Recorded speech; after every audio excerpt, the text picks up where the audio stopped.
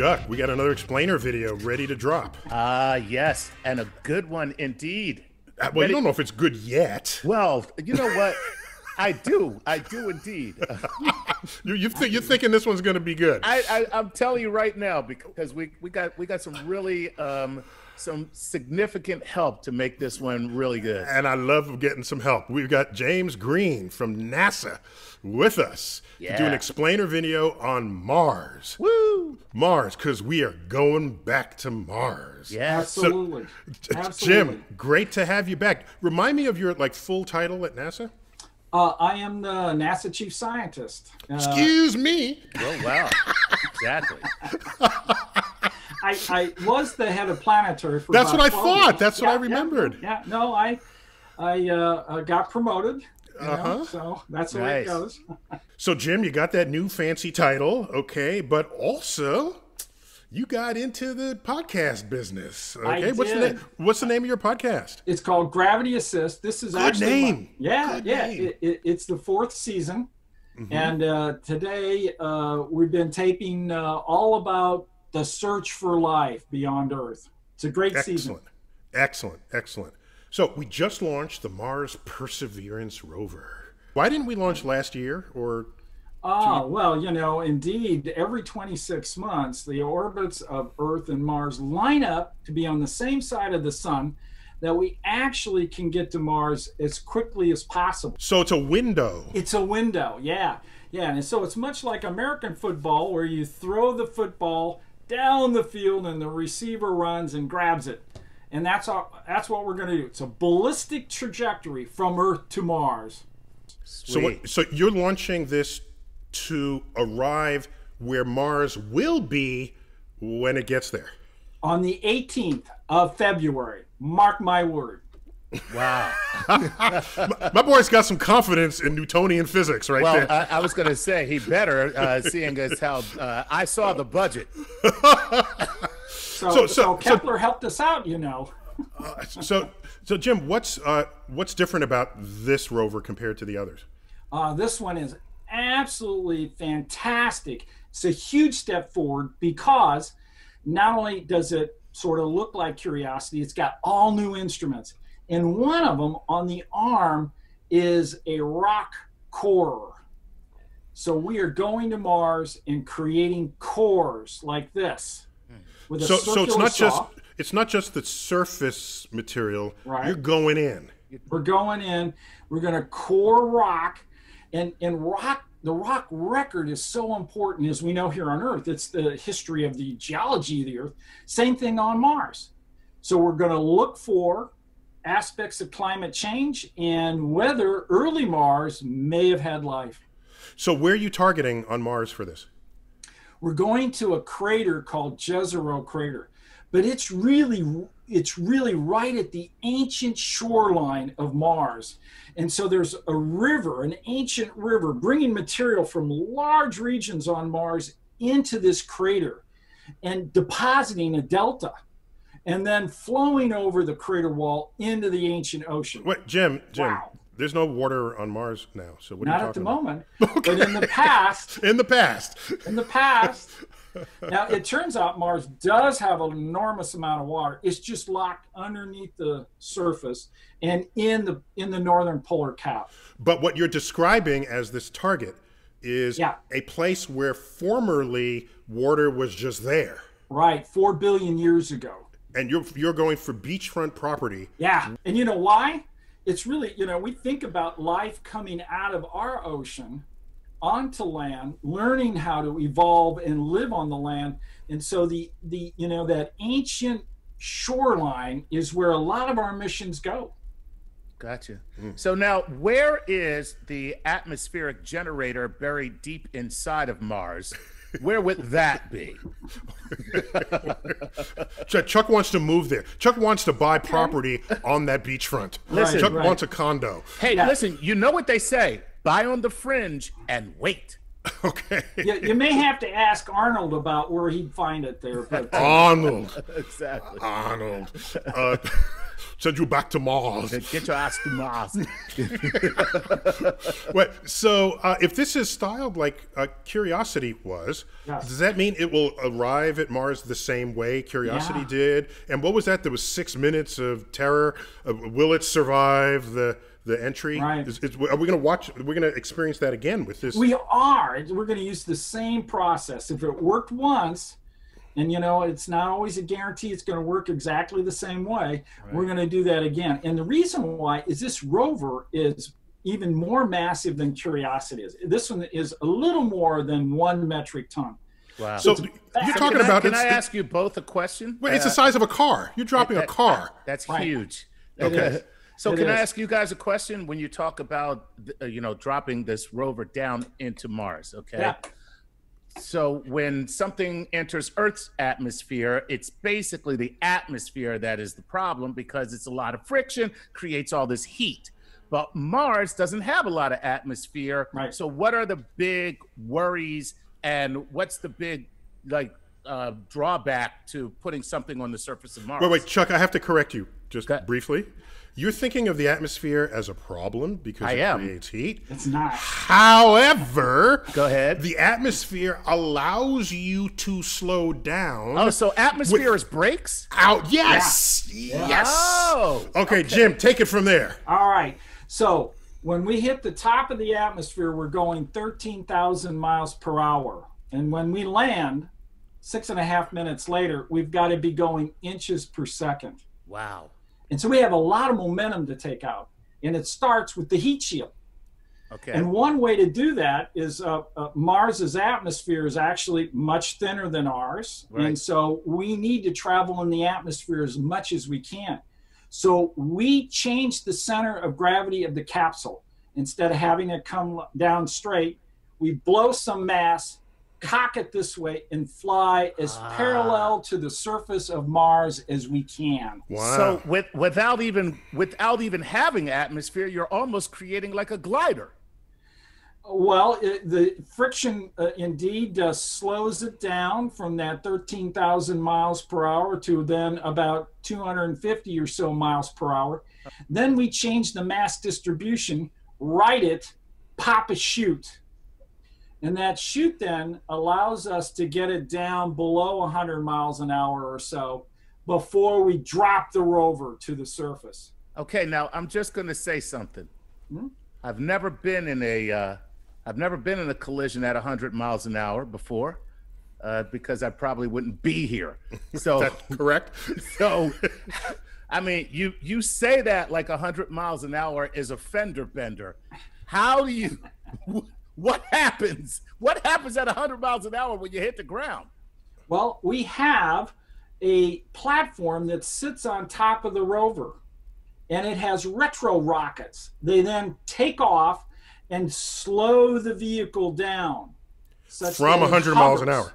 From 100 miles an hour. Yeah, from 100 miles an hour, slows it down, and actually stops it at about 25 meters from the surface. Wait, Chuck, just to be clear, they could have done that upon contact with the atmosphere, but it would have needed fuel to slow them down from 13,000 miles an hour. So why not use the atmosphere to take most of that out and save the little bit of fuel you're carrying for just that last little leg? Did I get that right? Yeah, that's Okay. right.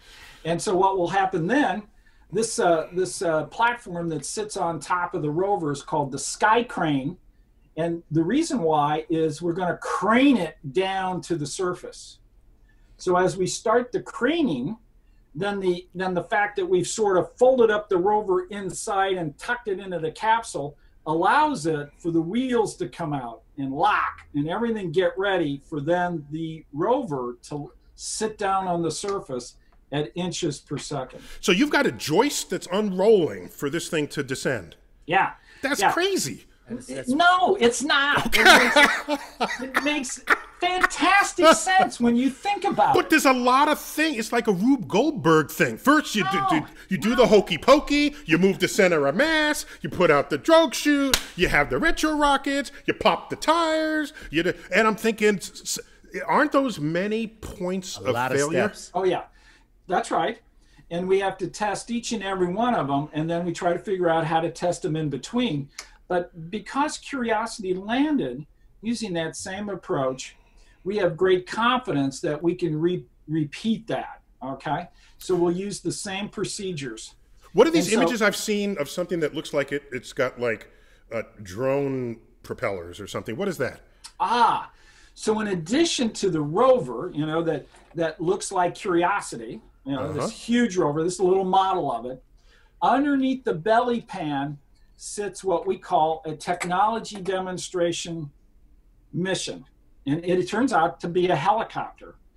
And it's a counter-rotating set of wings, you know, that then rotate. Blades that rotate more than 3,000 RPM and then takes off. Now, how we do that is we first drop it, then we get out of the way, and then we send the command, take off. That's super cool. And then, is it going anywhere? Is this dude going to take pictures? Is it? Yeah, because it's a test. You know, we've never flown anything in an atmosphere besides the Earth. So this is the first flight of an object. And you need those high RPMs because of the thin atmosphere. Right, that's right. So and it's only 4 pounds. So it's only lifting a little box about 4 pounds. And so it's going to go through several tests. So the first test is pick up, go a couple meters up, and then come down. That'll be successful. Then we'll charge up the batteries, and the next day we'll do another test. That test will be go up, translate, and then sit down. Translate, it's code for move sideways. Move sideways. Okay. Yes, okay, sorry. Right. I thought it was just going to like start to learn Martian, you know. Translated to Martian. Translate, hello. We come in peace. So Jim, this mission is, you speak of it as though you're just having a conversation with the rover, but there's the time delay of your signal. It's like, what, 20 minutes, 10, 20 minutes or something? Well, for Mars' orbit, based on where Earth is, it can be anywhere from 4 minutes to 22 minutes. Okay, so you can't just say, watch out for the cliff. Right. And it's too late. That's right. And so what's happening now is we will be about 6 or 7 minutes away, light travel time to Mars. And so everything's got to be done automatically. Okay, the whole entire landing sequence is done automatically. All right, so James, your professional background, is it from geology or from astronomy? I'm a magnetospheric physicist. Okay. Oh, neither. Okay. Yeah. So I never met a magnetic field I didn't like. Wow. Right, okay. So tell me what experiments are on this mission, and then we got to sort of wrap it up after that. Right. So what ranking in your favorite order of what this thing is going to do? All right. So the core, that's important. And there's 2 instruments that help the core make the decision. Wait, by the way, I'm not a geologist. I keep thinking what the rock is on the surface is probably the same a few inches in. But you're telling me, no, the rock could be completely different on the inside. That's what you're telling me. Curiosity told us that. So when, the red Mars is there, and when we took and dug just below the surface, we saw gray Mars. Oh, because it's not oxidized. Different planet. It's not oxidized. It's a different planet. Okay. Oh, because Mars is red from the iron oxides. Okay, got it. Right. So indeed, finding the right spot to core is important. And so the context instruments are Sherlock and Pixel. Those are on the arm. And they're going to do imaging, and they're going to help us decide here's where we're going to go. In addition to that, we have another instrument called RIMFAX. It's from Norway, and it sits underneath the belly pan next to where the copter would be after we drop it. And it is a ground-penetrating radar. It gives us stratigraphy. It gives us an idea, hey, this might be a good place to drill. That's important.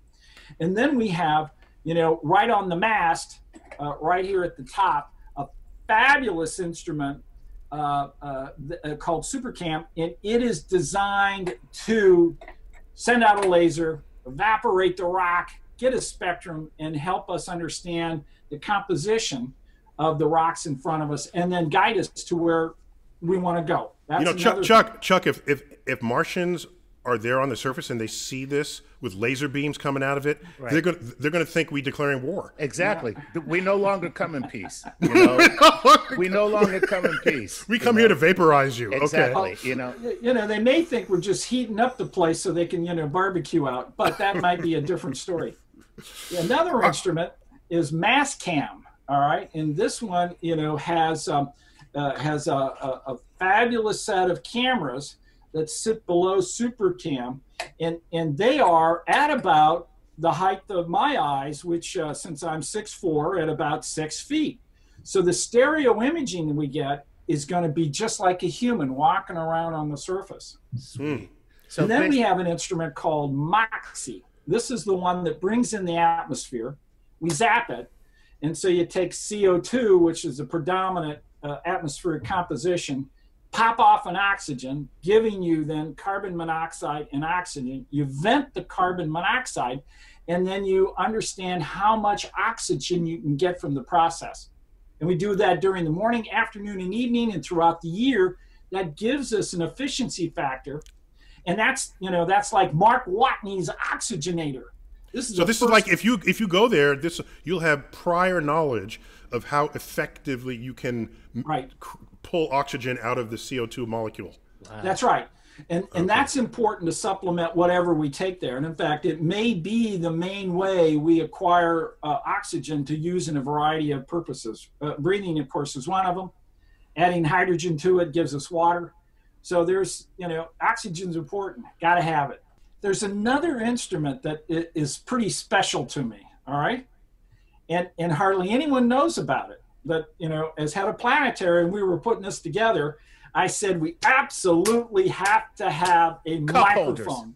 Cup holders. Sorry. Cup holders. I'm sorry. I took a guess. Say it again, Jim. I stepped cup on holders. You. I went with cup holders, but I'm sorry. Say it again. What is it?